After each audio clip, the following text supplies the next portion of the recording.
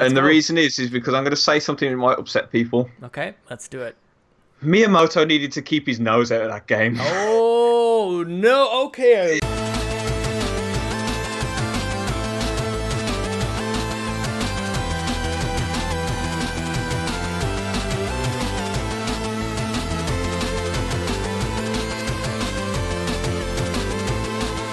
Hey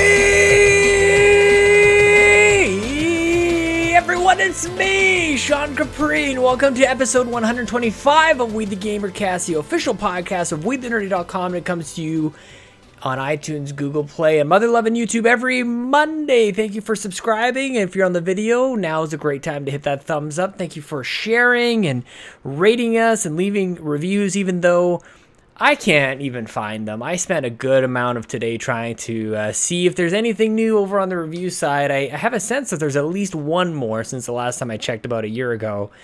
But anyways, I'm getting way ahead of myself. If you're new, here's the deal. Every week I have sweet hangs with a stranger from the internet, and if you want to be part of the show, it's easy. Just tweet at me at Sean Capri, Sean like Connery, Capri like the pants, and we're well into the swing of things here, everybody, in 2018. I hope all of your New Year's resolutions are rock solid habits by then. That's not even happening, is it? Has anybody actually locked down one of their New Year's resolutions? Are you guys, is that treating you well, or have we already abandoned that? Have we already realized or forgotten all of the aspirations that we set out for ourselves? Right back to eating crappy food and our gaming resolutions. Who knows? Who knows what's happening? Guys, you know, none of this would actually be possible, at least on the video side, and we definitely wouldn't be able to have returning guests like we did with Adam Leonard last week if it wasn't for everybody over at patreon.com/makeusbetter. And I want to give a quick thank you to all of our producers, especially our platinum executive producer, Mr. Corey Hicks, our gold executive producer, Sheldon Benedict, and all of our gentlemen executive producers, Nick Milicia from Next Level Games, Joel Brooks, James Johnson, Dr. Doom, Jesse Armstrong, Glauco, Shaffer, David Ray, Mike Drummie, Brendan Myers, Aaron Doherty, Martini Jean, and Kieran Smith. Thank you so much. And our latest patron, Mr. Alex Van Aken. Thank you so much, Alex. What a wonderful surprise, man. Not necessary, but I appreciate the support, especially coming from somebody as amazing as you. And I know that somebody who you podcast with will be on the show very soon. Hopefully that all lands, and we have a great show for you guys today with Mr. Gary Gray. Thank you, Gary, for a little last minute scheduling that happened this week, and I'm recording this now on Sunday night.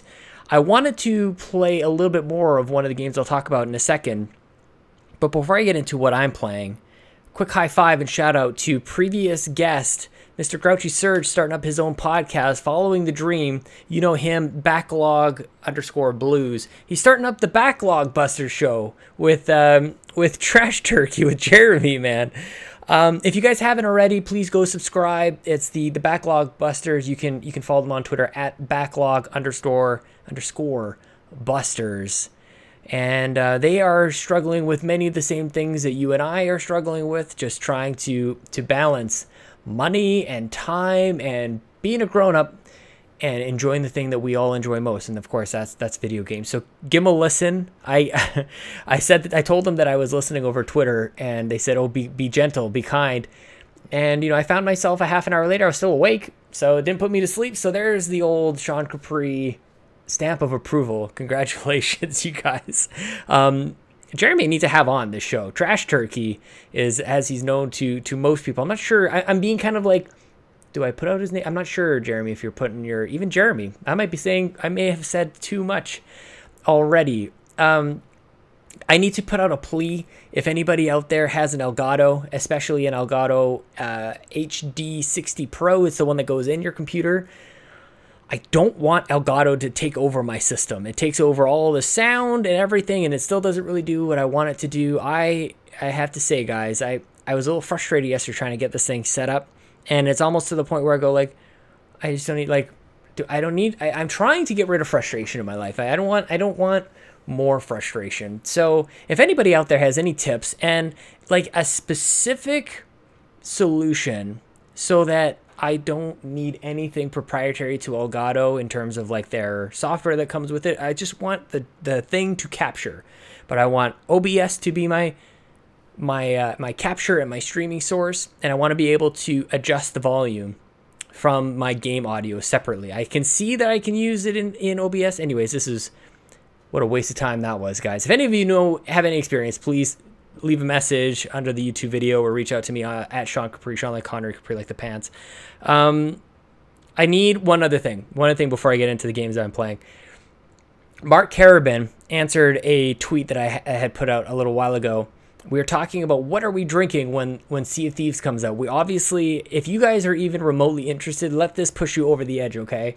I propose that we all get together on a Discord chat or on an Xbox party or whatever it is, and we just get a little drunk, drinking some rum together, and we just go sail the seas in Sea of Thieves. I don't know, man. Is there another game that just inspires you to drink and play multiplayer together? I don't know if there is. This might be the time. And Mark Carabin responded. I asked what kind of rum. He said Fortress rum, and they actually Fortress tweeted back. And there may be something going on here. I don't know exactly what the deals are, but I think that we got some momentum. So let's keep riding this. Let's let all of our favorite rum makers know that we are about to set sail at some point in the springtime.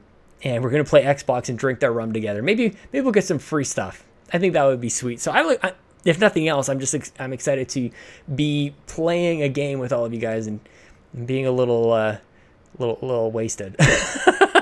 I think that sounds amazing. Let it be the return of Xbox multiplayer glory. It'll be us just being silly on the seas. Two things, guys. I played a whole crap load of Splatoon 2 this weekend with the Splatfest. It hit at the exact right time for me. And I hope that you guys enjoyed it as well. I think that a bunch of us kind of went back to Splatoon 2 this weekend, even though I felt like I picked the wrong team. I'm really sorry. Donnie and Jason Lacey and everybody at PSVG seemed to be on action. That's where my heart was. But when the time came for me to make a decision, I asked people who were playing, and we were trying to make a foursome. And those people, that was Sheldon Benedict and Bobby. Those guys were both playing, and they both picked comedy. So I went with that, even though I don't think any of us even think about going to see a comedy movie in the theater, which is kind of how my decision path was. So picked the wrong team, but I think comedy won in the end. But what matters in the end is that we all had fun. And Splatoon is, if nothing else, that was a game I've been struggling to, as you guys know, I've been struggling to land on a game that I can kind of mainline, and I sort of forgot about that struggle for a weekend and just had just fun, just totally flat out unbridled fun playing Splatoon 2, and kind of just rekindled a little bit of love for my Switch. It's been waning lately. I haven't really been drawn towards my Switch, but Splatoon 2 was a nice kind of return to form for me and for everybody who we got to play with. So that was great. I want to know what you guys are up to, what you're playing. Let me know in the comments down below on the YouTube video, and what consoles you guys are up to. Is everybody on Switch right now?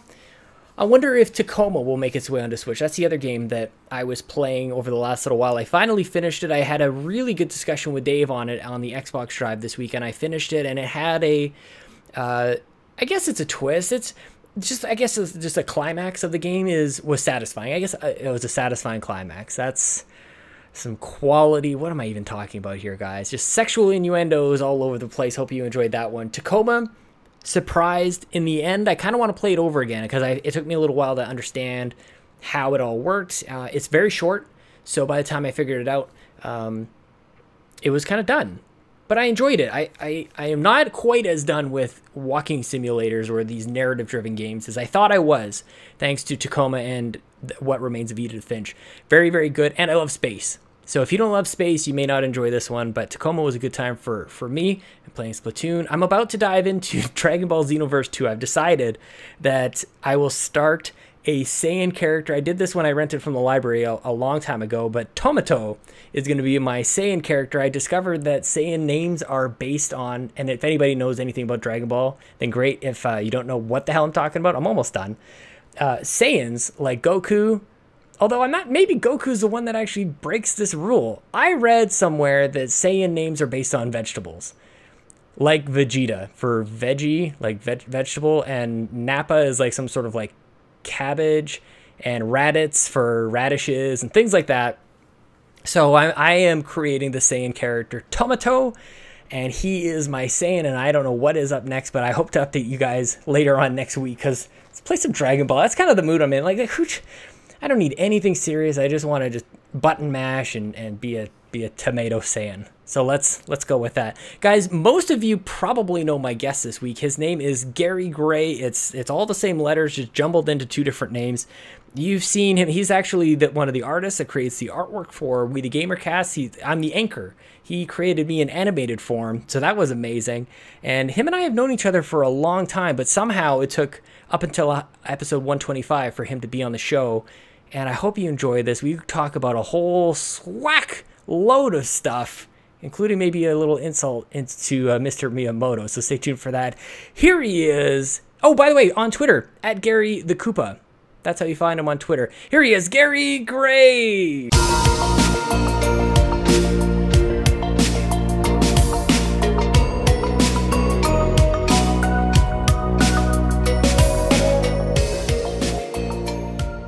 you've been dealing with that stuff for a while, though, right? Like you've been into tech, building stuff, using technology to create things. I can only imagine how frustrating it can be with animation. Well, the funny thing is about that is everything I've been using is years behind, Sean. Years and years behind. Yeah. Like this new laptop is still not on the high end, but my laptop before it was running Windows 10, but it was upgraded from, I want to say, Vista. Oh wow, yeah. So it's a little old. My dad's still running Vista on his computer. And the software I used was actually less than a 3DS game in price. Because it's like years and years out of date. It wasn't even HD. Oh my goodness! And you're using it like now?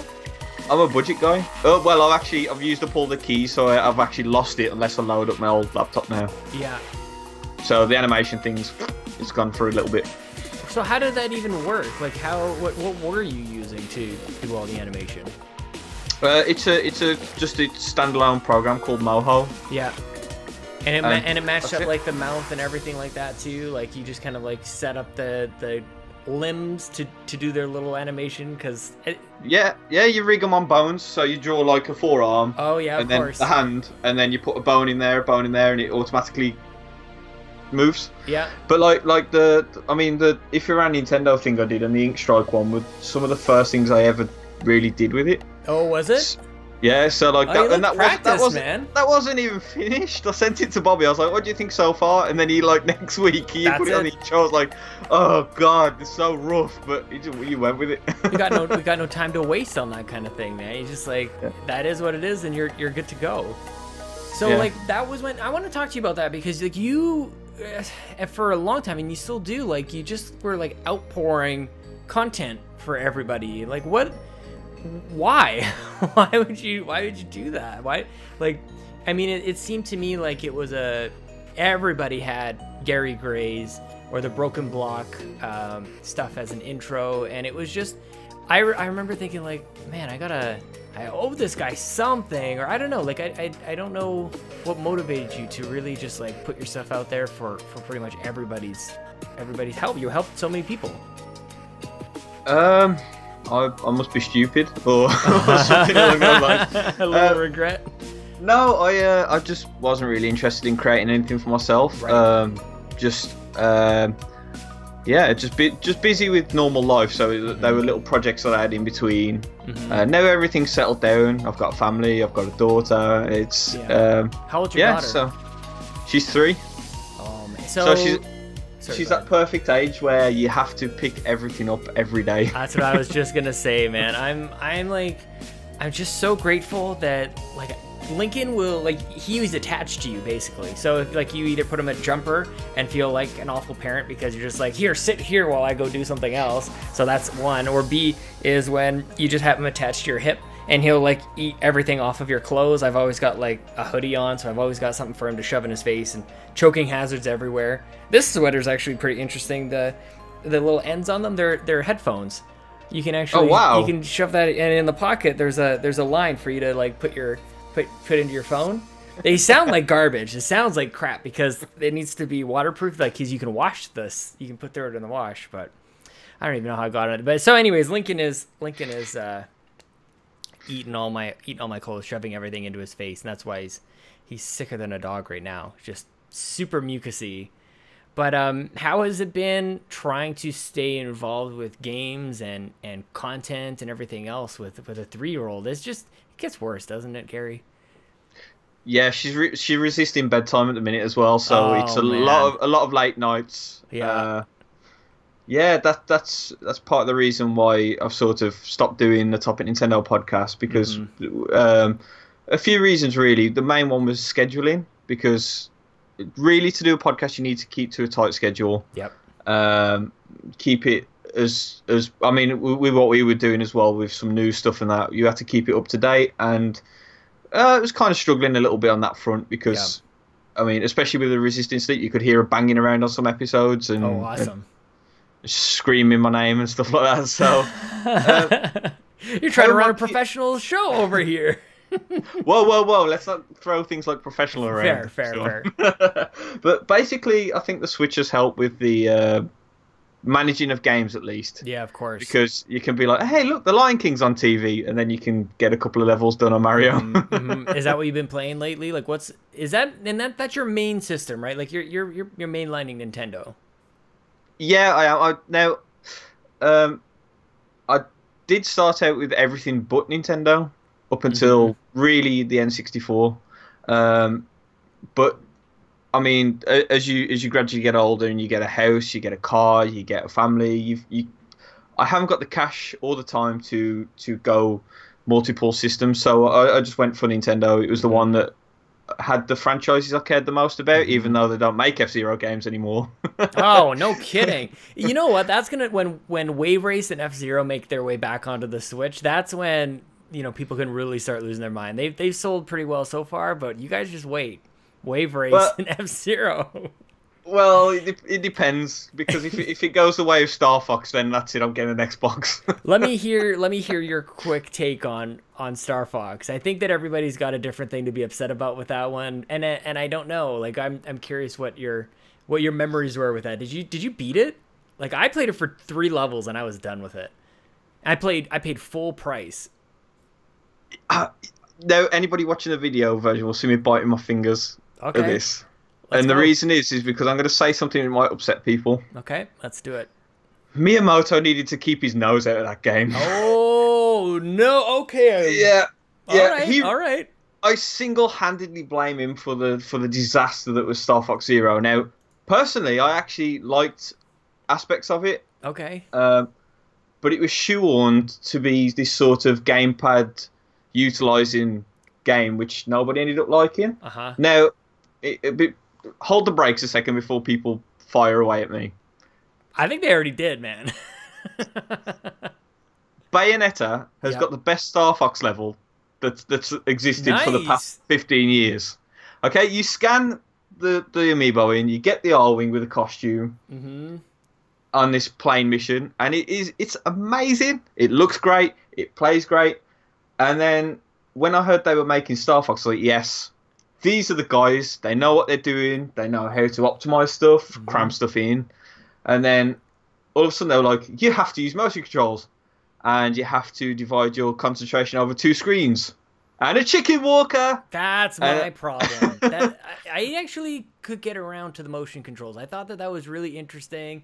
I can't argue with everybody screaming, show me what this gamepad is for. And then they show you, I mean, way too late, obviously, but like that was a game that was dedicated to that. To me, it was just boring. Like, to me, I get over like the motion controls is a bit of a trigger word, and it just, people don't even know what they're getting upset about anymore.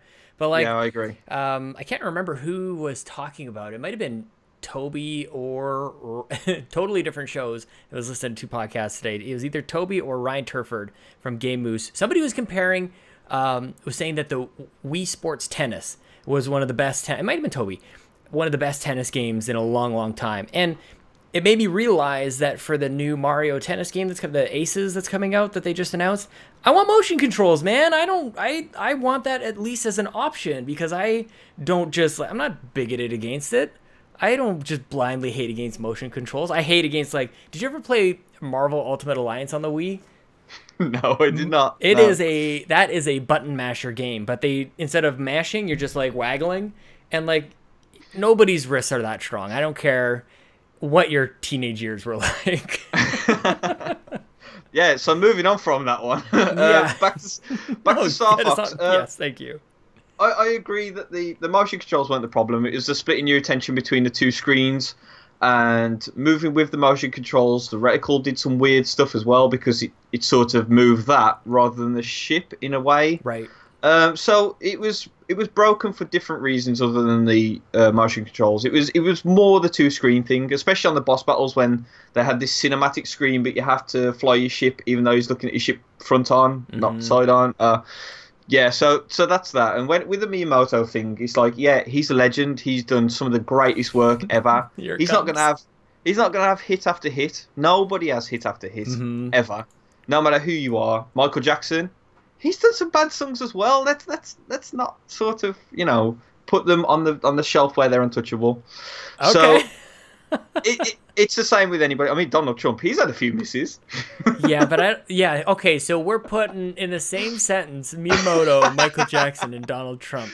You know what? I just wanted to see your reaction to that one, and it wasn't as bad as I thought it was going to be, Sean. No, we're allowed to actually just point out, none of these people are from the countries we come from, so we'll just point out all the faults from all these other people. Like, what are we contributing? Like nothing.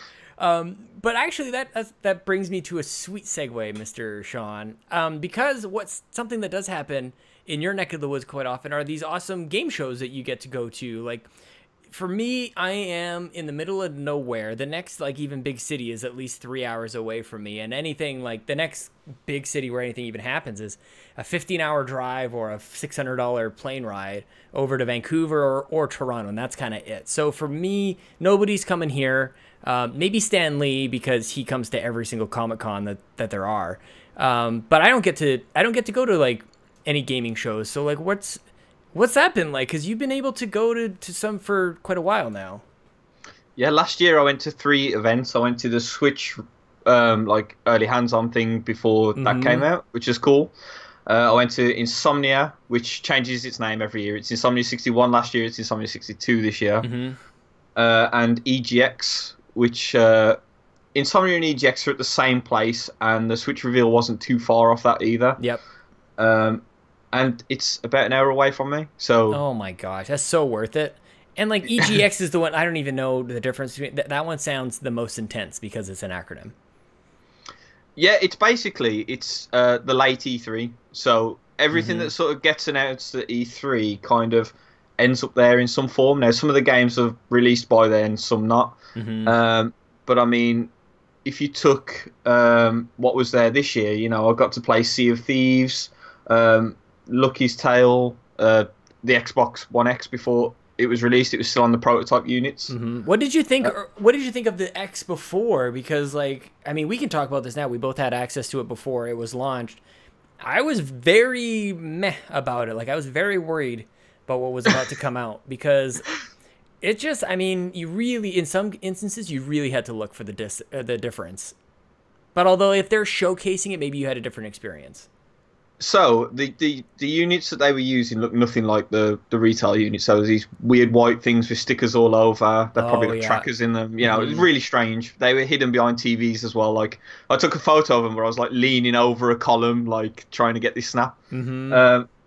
So Super Lucky's Tale had the shortest queue, so I thought, I'll go for that one first. It looks like a Nintendo game, so I should be fairly similar, familiar with the sort of setup that I was using. Sat down. Controller in hand, the guys next to me packs in, just stops completely. The Xbox guys come running in. Oh my god! Quick, start it! Bring out all the CPR stuff for it. Get it back going. I was like, wow, this is a bad start already. No kidding. Mine was fine. It was perfect. But I heard the same thing. I think it was Andrew Renee on What's Good Games. She had one of the only ones that was busting down, and it's one of those how much you read into it because it really wasn't the same unit, and you can see that. So I guess you weren't really worried about it. No, every console on launch has teething problems. The Switch was doom and gloom, but come on. That was fine, except for the 360, which was constantly messed up. Which I'm really surprised Microsoft sort of still plundered through that. To be fair, because it was a disaster, really, wasn't it? It really. Yeah, because imagine that now. the internet would squash that, no matter how good the customer service was. Like, people would find, even though that was about as convenient as you could have made that situation, and now it'd be like, that's not good enough. Like, people are still mad at EA when they got, like they're burying everybody who works there. Even though they managed to get rid of the loot boxes out of Battlefront, people will never forgive. So that was, Microsoft was very lucky that happened when it did. So, Lucky Tale wasn't the best game to see running on it at all. Yeah, I agree. And then Sea of Thieves, sorry, I said it was on the X, that wasn't on the X either, that was on a normal Xbox. So, I didn't really get a good feel of it, but from what I saw from everything else, it looked really cool. But the queues for everything else was like Forza. I was watching that over because Xbox luckily had these like low booths, so you could see everything, regardless whether he was playing or not. But like if you wanted to go and play Assassin's Creed Origins on the Xbox One X, they had this massive booth where you could not even see a single thing inside. I'm sure. So my impressions were still pretty good of it, to be fair. Yeah. And I probably believe it is the best like home console in terms of power and stuff out there at the minute. But it's all down to who you are, really. I mean, there's PlayStation nuts who swear that the Xbox is terrible, but let's face it, the PlayStation got the worst controller. I'm going to say it now. I love it, Gary. Yes, thank you. I freaking love it. It lasts maybe an hour and a half. It's always needing a charge. And it wants to just jump out of your hands, this controller. I don't know what it is. I don't understand the love for the DualShock. Really, like, ever. It's not even just... This is the best PlayStation controller they ever made, but I've never understood the love for the DualShock, ever. I mean, if you take the evolution of man, they're still at the, like, Neanderthal stage. Oh, my goodness. What is your favorite? If that's one of the worst, like, what controllers do you like? Xbox Elite. Yeah, man. Hands down. It's the greatest controller on the planet. Yeah. I mean, you'll always hear the nostalgia guys going, "Oh, well," not the Nintendo nostalgia guys, just to get that straight. I mean, in general. But you'll always hear people saying the SNES is the best, or the Super NES, or the Super NES, wherever you're from. The N64 or the GameCube, and then you've got the weird people who say the PlayStation 1 controller, and then realistically, the best controllers are going to be the newest ones on the market. I wouldn't say that when the Wii U was out because the gamepad was a little bit meh. But I picked it up for the first time today. I literally was about to play Donkey Kong Tropical Freeze because of the announcement got me excited. I'm like, let me see what this game is about, because I just bought it and I never played it because I'm an idiot. And I picked up the gamepad because it's right here. And like, what is this thing? What were they thinking? This is such a piece of crap. Now, as a Nintendo fan, and having pretty much just Nintendo from... You know what? It wasn't even that late. It was the Wii era, really. I had an Xbox 360. When the Wii U gamepad when I first held it, I was like, wow, what a wreck. This thing is hideous. Did you really? Yeah, and everybody else was going, no, it's good, it's got features. It's like, yeah, but it's uncomfortable. That's the main thing about it. Like, those little pieces of plastic lumps they put on the back of it. It's supposed to like help it just sit in your hands, but it's just like this flat line instead of anything that resembles like being contoured for how you actually hold something like that. So, I mean, there's a lot of negatives about a lot of controllers out there, really, but the best one is the Xbox One X. I think the standard Xbox controllers have been pretty good for a while. I want a joystick. I want to bring back the joy. Like, that used to be a staple of everybody's sort of like gaming rig, or at least like, especially with PC. We used to play games like X-Wing and TIE Fighter and Mech Warrior and a bunch of games that like you would only play. I knew some people who played first-person shooters on joysticks, like on the Microsoft Sidewinder and stuff. I think that would be a holy crap moment at E3. Like, just expanding that first-party lineup of Xbox controllers. Let's go, Microsoft. If I ran Xbox, Gary, I think I'm going to have a moment of if I ran Xbox in everything that I do from here on out. Because Lord knows I can't just stop imagining that I'm running these companies. I mean, the one thing that I'm missing is the light gun with the foot pedals for Time Crisis. Ooh. Because everybody goes on about light guns, you know, when you talk about like past peripherals and stuff, but everybody forgets about the foot pedals. Yeah, man. Because I had one of those. It was awesome. I mean, you could. I had one that you could sort of change settings for. You could change it to different controls. Oh, that's crazy. So I had it as reload on some games. That's really good. Just imagine if that was real life. You had a gun and you had to reload it by stamping your feet on the ground. You have like these. They're like multifunctional. Like I always wanted when I was a kid. I always wanted what ended up being Heelys, actually, because we had rollerblades. When I was a kid, rollerblades were hitting, and they were just all the rage. You had to have a set of rollerblades. But I wanted my shoes to like just turn into rollerblades at a moment's notice. So I think that's what we're really talking about here. I think that did you play a lot of like Time Crisis in the arcade too? Like that must have been if you're gonna have that in your home, you're gonna be playing that in the arcade lots. Arcades are pretty much non-existent in the UK. Well, now, yeah, but back in... There's hardly any of them, so... Ever? It was a Time Crisis... yeah, pretty much. I mean, these are arcades, but they're normally thrown in with, like, a bowling alley or something. Sure, and they have games that are beyond old, and the controllers are broken, they're not maintained. So... I had a couple of goes on Time Crisis, but House of the Dead is everywhere. Oh, yeah. Absolutely everywhere. And I love House of the Dead. Uh-huh. We need more compelling dialogue like what we have in House of the Dead. I want to talk about this Time Crisis thing, though, for a second, because I could never get my freaking coordination down. Like, the foot thing just totally... I don't know, man. It's like I would have to really go, I'm shooting, stop shooting, get my mind down to the foot pedal, and then I'm in cover, and then like I just couldn't. It was just one step too much. But I could do like Dance Dance Revolution, believe it or not. I could do a little DDR. I love that. I went to a high school with a lot of people from overseas. I'll put it that way. My high school was filled with imported technology, and most of my friends had mini disc. What the hell is that? What they were called? Mini disc players? Mini discs, yeah. I had the mini little discs as tiny well. things, like they were like little cartridges almost. Sony mini disc. Why does that sound wrong? God, no, that's right. Oh, I'm so old. I can't even remember the old technology correctly. I remember turning up to school one day with my mini disc player. It was a hand me down from my brother. He brought it. It's like you can't buy albums on this thing. It's just a cassette player. So he gave it me. But it was like right for bootlegging. You just stole everything off the internet. You put it on there. Oh, so I love it. I remember walking into school like, yo, check this out, guys. I got 1.5 Offspring albums on this thing. Yeah, 1.5. Like, what would the value of that other half be? Like, you get, oh, that's so funny. Yeah, it wasn't quite 2, 1.5. Mm-hmm. So, yeah, I'm going to ask you about importing. So, have you ever imported any consoles?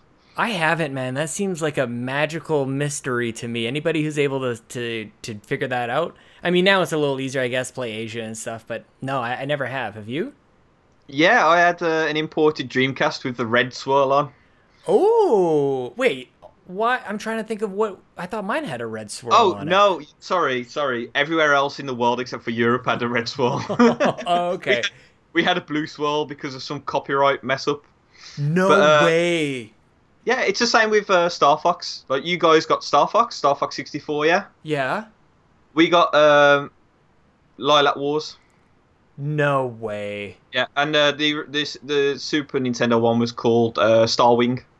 Why? What's the overlap? What did they miss? I think it was a car company that was called Star Vox, VOX. That's amazing. So they changed it because of that reason. I'm sure that was the... people are going to correct me here, but I think that was the reason why. Well, the other thing is people are going to be surprised that I didn't know. I bet like everybody knew that. I was probably the last person ever to discover that Mario was Jumpman originally. Yeah. And I brought it up. I was so embarrassed. Like Bobby used to do Know Your Facts. He used to, on the GeekCast, he used to do like this trivia thing, and I brought up like something about Mario's original name, and they thought I was joking because I was trying to trick them, and they knew that very easily because they're actual fans. Having the Japanese console was kind of cool because in Europe we used to get everything last. It was like I think a year and a half before we got anything. That's so so frustrating. Well, it would be now with the internet. Yeah. Back then, it was like, we get it when we get it. Mm-hmm. But by then, we've already got game guides and stuff out before the games.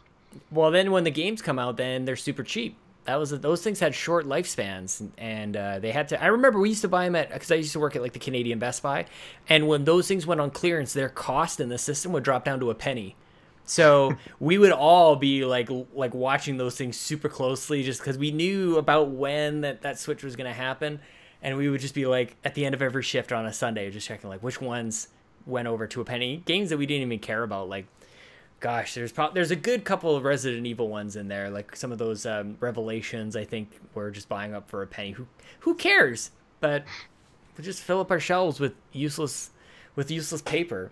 I've often thought about this notion of you never know, like if you just play games that are new to you, sort of like setting up your own little backlog, then like who cares? And that's sort of similar, I guess, to if you're living in a territory where it just doesn't hit you and you don't know about it.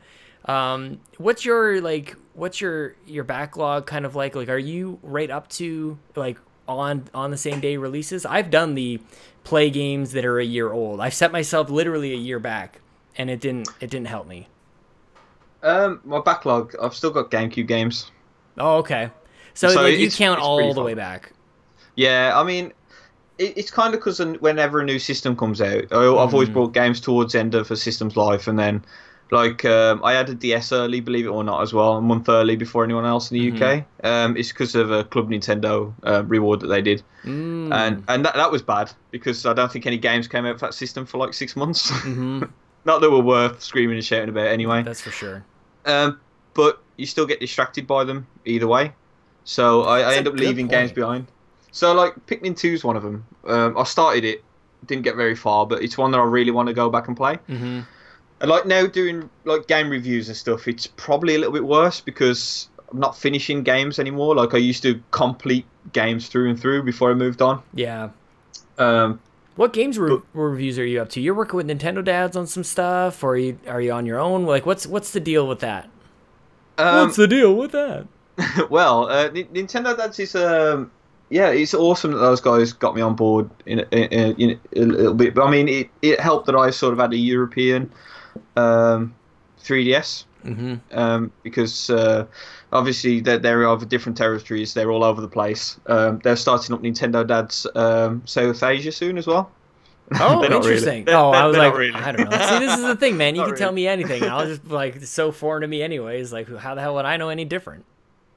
So every so often they'll get games for me to review that are European. So we had New Style Savvy. We got that early. It's New Style Boutique in Europe, but we had that early. So obviously, being this fashionista that I am, because I'm well renowned for that, you know.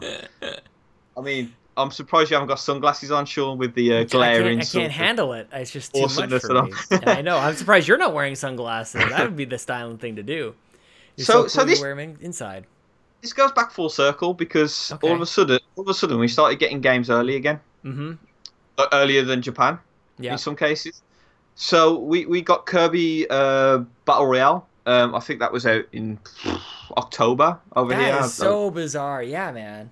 We got New Style Boutique early. And I have actually got games that came out on Nintendo systems that you guys didn't get at all. Doshin the Giant, which is train wreck of a game, and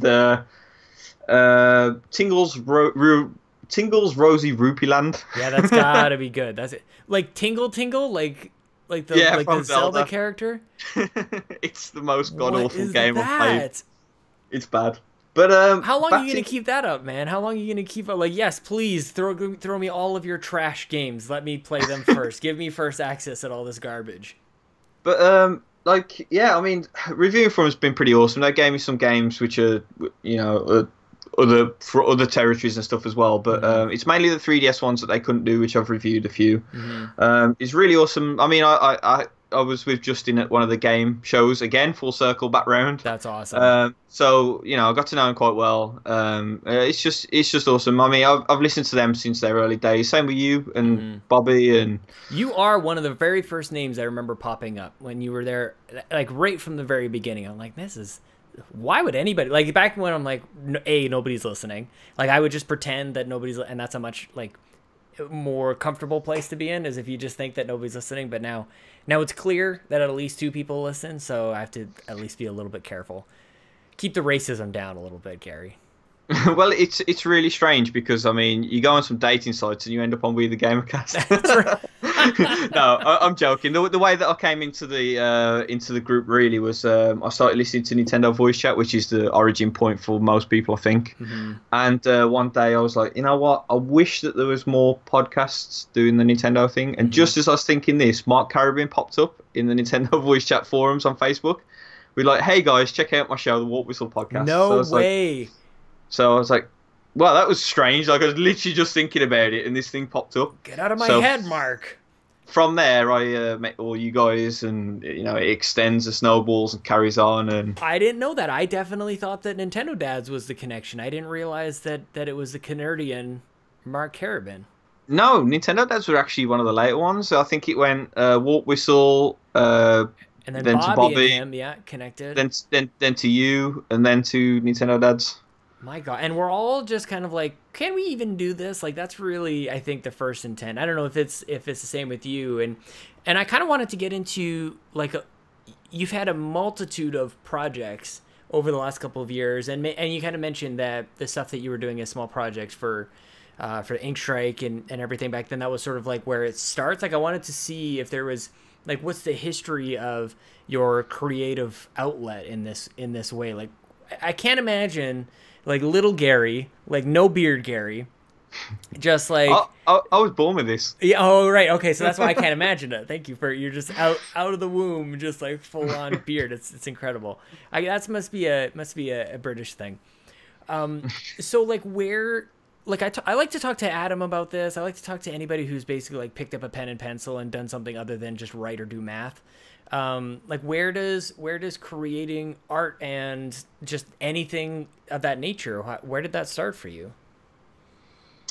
I can't really pinpoint it, to be honest. I've always tried to keep myself occupied with something or another. I've got guitars, synthesizers, bass guitars. I do programming music. Been in bands, and then I've done some artwork and stuff. And the animation was a little bit rough because my artwork's better than the animation could come out. Right. But that was a sort of learning curve from the software point of view and how to do it. And yeah, I just don't really know. I can't really pinpoint it. But from a kid, I always liked the stuff like Lego, Meccano, Connects. Oh yeah, Connects. Yeah, absolutely. We used to break everything. Yeah, I had the roller coaster in my bedroom. I got it for Christmas the one year and sort of built it without my parents knowing. And they opened the door and were like, what is this? Yeah, no kidding. I built a roller coaster, Mum. It's 3 foot tall by 8 foot. That's amazing. They're like, what have we unleashed? Yeah, like I pushed my bed against the window and everything just to make sure I had the room for it. I love it. So that must have been encouraging for them. And like that's like, 'cause that's what I really like to go back and look at is like, what did our parents sort of like put in front of us to start sparking that in our minds? And whether it is Lego or even video games. I talked to Drew about this last week about like how role-playing games sort of make its mark on your mind in a different way than you might think it. You think video games will just fry your head, but it just like incites this creativity that will probably be with you for the rest of your life. And so now I ask, now as a parent, like how is that something that you keep in mind, or just something that sort of happens? Like how is creativity manifesting in the Gray house? Also, is Gary Gray your real name? Yes. How your parents are amazing. They just took your last name and like, let's read your like same letters, and if we just rearrange the middle ones, we're good. We don't have to put any more thought in there than that.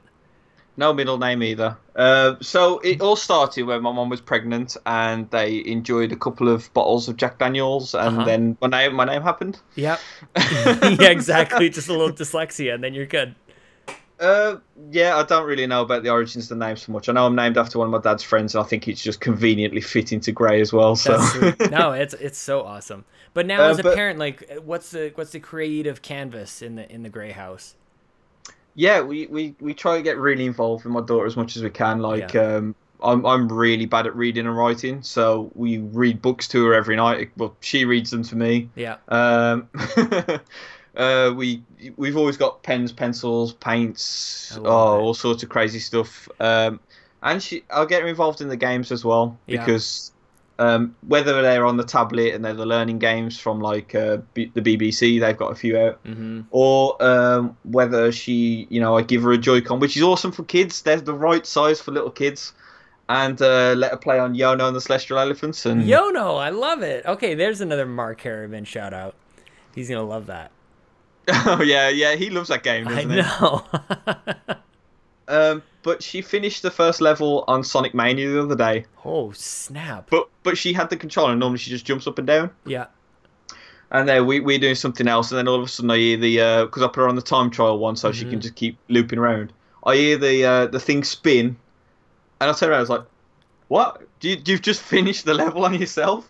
And she's there like, "Daddy, I did it!"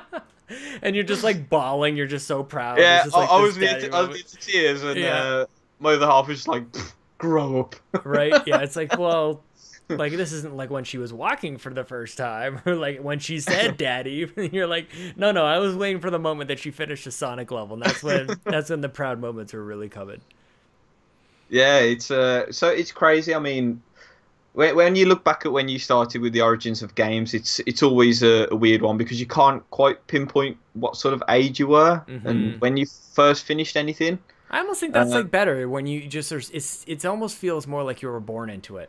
Like I feel very fortunate. I have a very good friend I've talked about often, neighbor Matt. I don't have a memory where we meet, and like that's awesome. Like I feel like those are the best things in your life that you're just like you actually can't remember life without it. Yeah, and those are the best things in life. I can always remember having this little Space Invaders thing. I mean, it took like 17,000 batteries. It was like a little standalone device with like little lever switches to move left and right, and a Commodore 64. Oh, nice. Loaded with the greatest Thomas the Tank Engine game at the time. And, I think I remember that, man. Oh, it reminds me of like the little Fisher Price games. There was like fire engine games and stuff like that. Yeah. Just like basically anybody and everybody who could put out a licensed anything, you had it, man. So pretty like, much, so you mentioned before that you were, before the 64, you were anything but Nintendo. Like, is that that gets into it a little bit? The Commodore 64 is going way back, but like Sega was the thing, right? For Nintendo still isn't really predominant here as people might think it is. We sort of have, if you walk into a local game store, you've got a row, the entire wall of PlayStation one end, the other side an entire row of Xbox, and then in the middle you've got like 4 little stands, and one of them will be T-shirts and hoodies, another one will be guidebooks, another one will be merchandise, and then the corner of the other one will be Nintendo. Yeah. Oh my goodness. That's how small our sections are. Like with the Amiibo craze, we only ever had like 3 or 4, and this is obviously my local shop. It's probably different everywhere else. Right. But the few local shops by me have a really teeny tiny Nintendo display, and it's been like that for a long time. But what about the Amiibo craze? Like, what did you dive into that, or was it like because it wasn't really prevalent right in front of you, were you maybe going online? Like Amazon didn't really pick up on it until like I want to say like Palutena was maybe one of the first ones you could pick up on Amazon.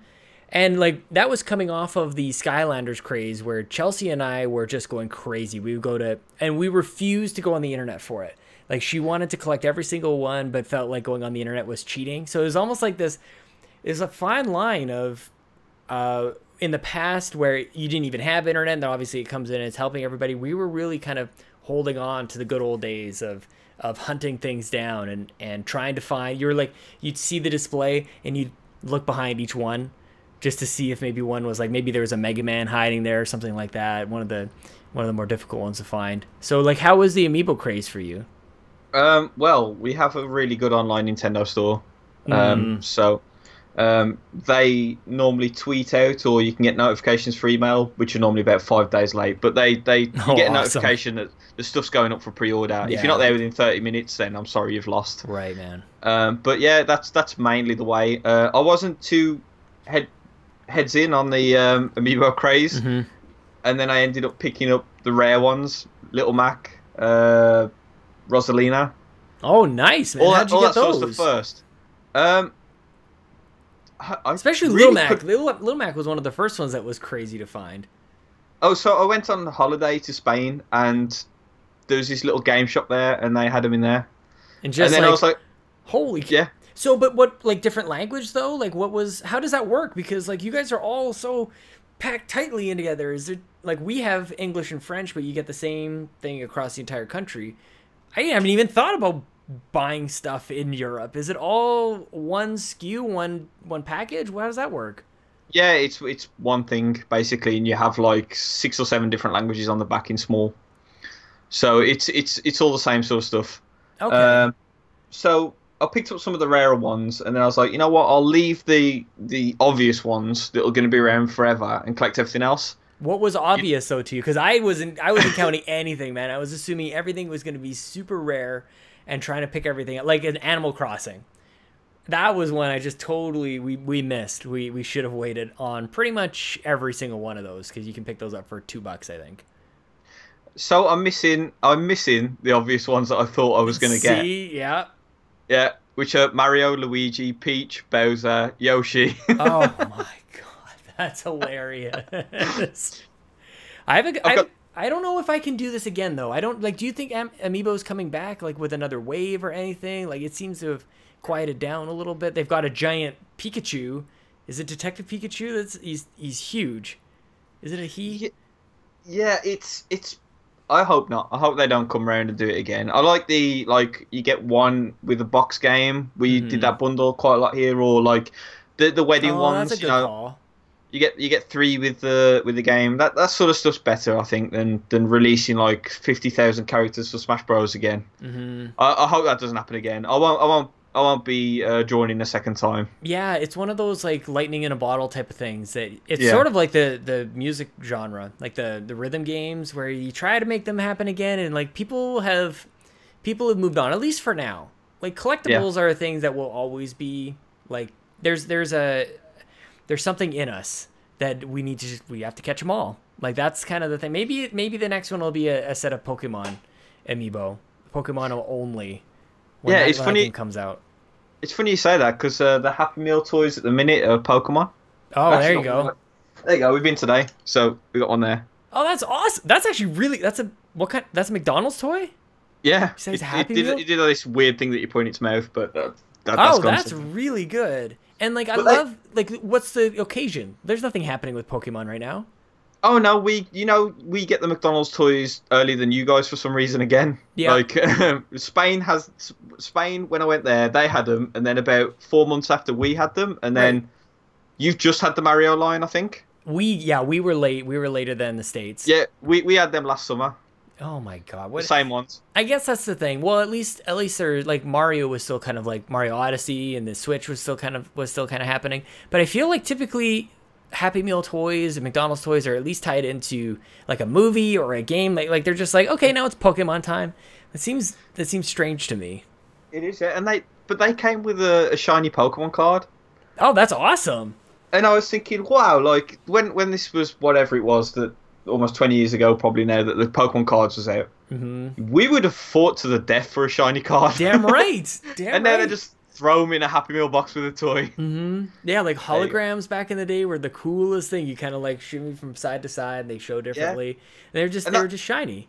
And that's what it was. It was a shiny Pikachu card that they threw in there. Oh, I freaking love it. What are you expecting from Pokemon? Like, what's your connection with Pokemon, actually? I usually have people come in that are 15, 20 years younger than us, and they're like, I grew up with Pokemon, and I'm like, I don't get it at all. Do you have a connection? Did you ever jump on the Pokemon train? I have a massive connection with it. It was one of the greatest Christmas memories I've probably got. Nice. When I say memories, I don't know what happened with the family that day. I was leaned up against the back doors, just playing Pokemon all day. Got through a whole bunch of batteries. That was actually on my Christmas list. It was Pokemon and batteries.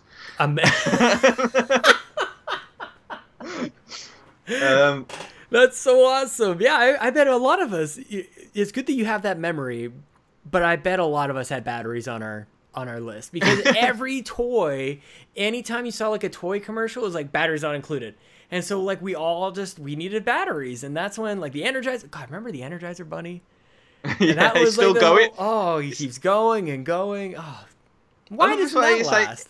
He's still in England. He's still on the TV now. Yeah, but he's not really. Maybe it's because we're watching different TV, like we're actual grown-ups, where they're not advertising batteries to kids anymore. Yeah. Maybe that's the reason. Oh, there's like a Star Wars one at the minute with him in. So. Oh, that makes sense. Yeah. Somehow. But Pokemon is I have lost connection with it. I actually got the latest one as a review from Nintendo Dads as well. I really like it. I think it's a really good game. Wait a minute, stop. Why was this? You said this was the best memory, and then you just like, you're going to go back to Nintendo. What was memory? What happened? I got sidetracked by the Energizer Bunny. I'm sorry. I'm having midday coffee, so it's my fault. So I used to buy the official. We'll go back further than the Christmas, way further than the Christmas thing. All right, lead us up. So I used to buy the official Nintendo magazine in the UK, which was amazing. It was really good. It was basically our version of Nintendo Power, but we didn't have that. So reading through it, and they used to have all these early previews and hands-on and stuff like that. And Pokemon Pocket Monsters cropped up loads. It was in there a lot. And then we saw Hey You Pikachu, which never came out, but that was in there as well. And then we got cheat books every once in a while with them, and they would have Pocket Monster guides and stuff in there. And I was thinking, well, where is the damn game? It's been like 2 years, 3 years now. Where is it? And then all of a sudden, I remember, because I didn't have any like cable or satellite at the time, and being at school, my friend was like, "Oh wow, there's this new cartoon starting. It looks amazing. It's called Pokemon." And by then, they confirmed it's called Pokemon. And I just turned around to him and went, "No!" So like the next day at school, I came in with a blank VHS. I was like, Yes. I connected that to your satellite and recorded every episode for me." And so he did. He used to record it, and I used to go to school the next day, pick up the VHS, watch it, give it him back for the next episode. We used to have this like transfer of VHS tapes. I love it. Pokemon. And yeah, so like the game then got confirmed, and that was straight on my Christmas list. And like this was like the original hype train. It was like, I was just about to say that somehow like they hooked you before you even knew like exactly what it is. It was just like the notion of these small little monsters that you go around and collect, I guess. Like, is that sort of like what triggered in your mind that you wanted it? Yeah, I mean, it was sort of, it was just hearing about it because it sounded really unique. You know, you're going around collecting all these things, you're trading with your friends and battling with your friends through link cables. It was crazy. But I remember reading articles that it's unlikely to see it in the West. And then, like, hearing that it's going to come out was just sort of, it's like that thing, you know, you put food on a high shelf and you're like, I really want that, but I can't reach it. That was pretty much anything that came out of Japan, though. Like, especially back then. We talk about this all the time, but like, Japan was just this mystery magic land. What is coming out of there? What does it all mean? Will we be lucky enough to get it? And definitely, I could see that when we were lucky enough to get just a little whiff of Japan. That sounds weird. We just ate it up. There's a free soundbite for Johnny Casino. Yeah, definitely. So yeah, I just sort of asked for it for Christmas, and then I literally can't remember anything else of that Christmas. I'm trying to remember like anything that comes out now. I'm really bad for this. Like anytime that there's anything new, I basically just don't. I'm the reason why all they do is like sequels and rehash like superhero movies and stuff. Where like I don't look at really anything and go, I want that. Like it's hard for me to get hyped up over anything that's really brand new, which is a shame because I also know that that's where the most exciting stuff is happening is things that are entirely new. I think I might have been one of the people, just like Dave Moore, who were just burned by No Man's Sky, and I didn't even buy it. I was just sort of like, I had built up this idea in my head that this is something that I wanted, and it sort of fell flat. And I don't really see a new trailer and get really pumped about it, I guess. To go back to the beginning of this episode again. It always works out that way, man. Yeah. Something happened with the Switch reveal thing that I'm glad happened now, and that was my hands on with Zelda, because I was not impressed. I was not impressed. That's a great example. I was like, I don't know about that. That's why I was yelling and swearing at Bobby for spending money on this thing. I didn't see anything that. So basically, we got the hands on. We were first in the queue. They gave us a ticket, and they're like, "This is your allocated time slot. You'll be in straight away." Yeah. So we go in, and I just about get out of the Shrine of Resurrection, see that panning view of the world, and they're like, "Okay, time's over." I was like, "What? I haven't even played the game. I've pressed A couple of times." That's all you're gonna get. They were leaning on the maybe nostalgia a little bit, the name of Zelda, and that was it. So basically, I took, because I was with my little brother at the time. I said, you know what, we'll play all the other games. There's not a queue for them. We'll play those. We won't play stuff like Mario Kart or Splatoon because we know what they're like. But we did eventually get around to both. But we played all the other games, Arms, a really early build of Arms, 1-2 Switch and stuff. And then towards the end, it was like, right, all that's left is snipper clips. That's it. That's the only snipper clips. Or we can try and get on Zelda again. So we went for Zelda again, and they gave us a fairly big chunk of gameplay. But I remember going down that grass verge at the beginning, and then the frame rate was horrific. Turns out it must have just been that build and the Switch I was on. And we walked away, and I was like, I'm so disappointed. I'm amazed by the console. I really liked Arms, really liked Splatoon, but I'm really disappointed by Zelda. But I'm going to get it anyway, because I've played every other Zelda, I've completed every other Zelda. Let's not talk about CGI, but the CDI ones. But I'm gonna have to buy it and play it anyway. And so buying it, I wasn't expecting it to be that great because of my hands-on. It was the first ever midnight launch I'd ever been to. But were you tempted just to go Wii U? Because I was definitely looking at this thing like, I don't know if I want to drop the $400. For me, it was $399. I'm like, if there's just the one game and there's not really any promise of other things coming out. I wasn't going to. I was going to go. You weren't even thinking about it, yeah. Basically, it was when I turned 30. So my parents were like, "We know you like your computers. Do you want a new one?" I was like, "Well, that ties in with a Switch." So that ties in with a Switch. My dad always asks me how my blogging is going, but he means podcasting. Yeah. So that's great. Well, people still call them computers here anyway. You know, it's computer games.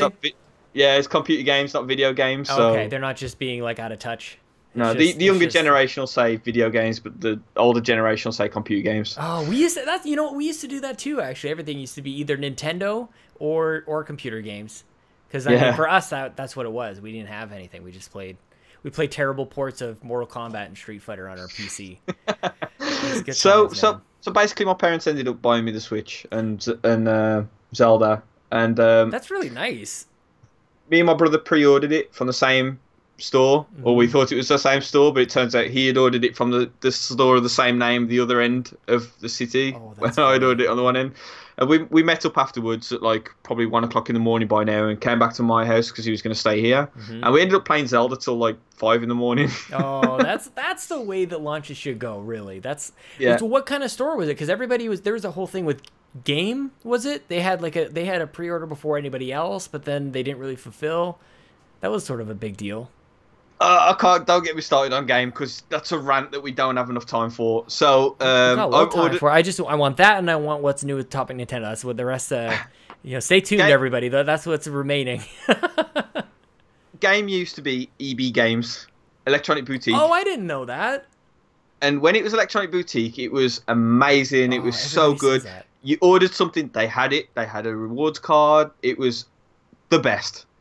And then they changed to Game, and then there was this other store called Game Station, which they were owned by the same company, but Game Station was cheaper, mile better. And then they were like, you know what, why are we creating this false economy for ourselves? Let's merge together as Game. And then they went bankrupt. And then they got saved and carried on, but all their prices skyrocketed really high. So now they are the most expensive, unknowledgeable, terrible. Let's just not go there. Oh man, how does a company even like? Anyway, well, I guess they probably won't last. Everything is just gonna fail, and Amazon will be, or Taco Bell. Yeah. If you watched Demolition Man, Taco Bell is the company that owns everything. Everything just merges into that. Taco Bell's pretty much failed here, though. Same as Dunkin' Donuts, that didn't work out either. Yeah, that's not gonna. There's something like very intriguing about Dunkin'. It just sounds delicious. Like I don't even know if it is good. It's just even the coffee. I just want to drink it. Apparently, America runs on it. So basically, it's Smith's or Toys R Us are the two that I go to, or the Nintendo UK store. Largely everywhere else but Game is cheap. Yeah. So so I ordered from Smith's, and they are the best. They really are. They're so much cheaper. I mean, it's a difference between paying £55 for Legend of Zelda on release or $47. You know, it's a big difference. You know what's crazy, man, is like we're coming up on a year on the Switch, and we like, because I like talking about origin stories on this show. I like talking about like good old memories and things. It's like Pretty soon the Switch is going to be like a good old like, remember when they announced that? Remember how that felt? That's crazy. The last thing I wanted to ask you about, Gary, is the future of Topic Nintendo. We kind of touched on it a little earlier, started going at a podcast, and yeah, man, scheduling is tough, but I remember listening to that for the very first time, and I thought that like the mix that you had of like topic-based and guest-based, I thought was like, holy crap, why didn't I think of that? Like, it was one of the, every now and then there's a concept that comes around, you're mad at yourself for not thinking about it, and Topic Nintendo was one of them. So like, talk to me about maybe where that fell apart. You kind of touched on that before, but where are we going now? Like, it's not done. You're not done with Topic Nintendo. No, but I'm gonna have to get your credit card details so I can send you the money for that bribe. Okay. Okay. Basically, it's going back to its old format. Mm-hmm. But it's not going to be a podcast. It's going to be a YouTube thing. Yeah. There's a few reasons why. One of the main ones is because I can't schedule it well enough to be a proper podcast. Right. YouTube allows more flexibility there, you think? Yeah. Yeah. Basically, yeah. And we're going back to the original format in a way, and sometimes it'll just be me on my own, and that's due to basically scheduling again. So if someone's around to do something, we'll do it. Mm-hmm. If not, do it on my own. But as you probably know from the later episodes, I got a guy called Phil Myth to co-host it with me, and he's been awesome. I actually met him at one of the game shows as well. I love it. Which is crazy. Mm-hmm. And all that came from a Mario Kart match where he basically threw a shell and took out my little brother on the finish line. Should be a friend ending moment, not a friend forging moment. So I made this video, and then I got in contact with him. I was like, "Do you mind me uploading this onto the internet because it's got your name on it?" And he was like, "No, that's cool." And then that's how that escalated, really. That's nice, man. And then this is a story for another time, but almost ended up killing my little brother with a real life splat roller. Oh, no way. I can't think of any, like I do, somehow I managed to do a ton of painting, as it's every house I like walk into, it's just like, do you want to paint this thing? And yeah, so I'm just always thinking of like, if I just had a gun, I'd score all my points, I'd swim up this thing. This was actually like a real life splat roller. It was Splatoon, huge? It was huge. It was a Splatoon photo opportunity thing, this photo point. And basically we was like, should we have a photo together, Phil? You know, he'd come on Topic Nintendo as a guest, but we actually met him there. And he's like, yeah, sure. So I'm holding this roller, and then all of a sudden the prop breaks, just snaps off the top, God, lands right on my little brother's head, who's like bent down with like these splat doolies pointing them at Phil. Mm-hmm. And so he didn't even see it coming. And the next thing we know, just see the bang, and then my little brother's like spread out on the floor going, ah! What happened? The Nintendo rep comes up and like, oh my god, we knew that this prop wasn't, oh no. You don't say that, you don't have to say that you had doubts about this, you were right about it. So, it was insane, but they basically stuck it together, bit of gaffer tape on there and everything was fine. Sure, and he wasn't, not immediate permanent damage anyways. Do you want to talk about what we might be doing on Topic Nintendo? Do you want to... So basically, it's returning in its old format. So we'll talk about a topic, put it on the internet, and good times. Basically, when I got Phil in, we were doing reviews and stuff as well, and then it grew to an unmanageable level. Yeah. So we decided to do something else, and as we were getting the next step prepared, someone else actually approached us and was like, we want to work with someone else, and then we ended up being this big group of us. So there's a few of us doing something together now. Nice. We sort of, me and Phil taking the helm of it, really. Mm-hmm.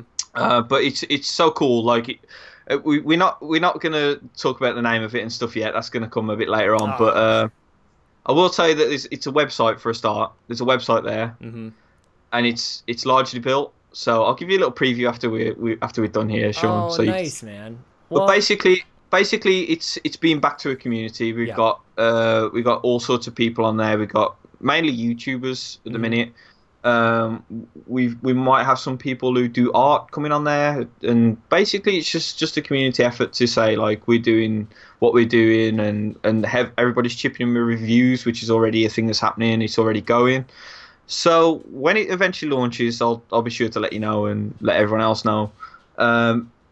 So it's just really awesome. We work with, honestly, some fantastic people who are really talented. Nice, man. It's so rewarding to like have an idea and then pull together a group of people. And it's like group projects in school sucked, but group projects on the internet is awesome.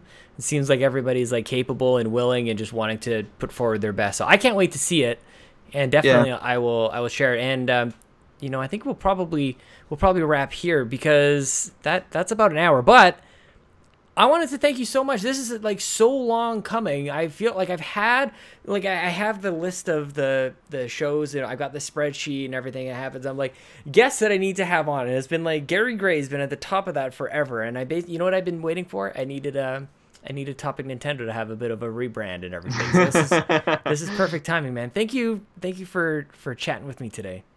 Yeah, it's been awesome.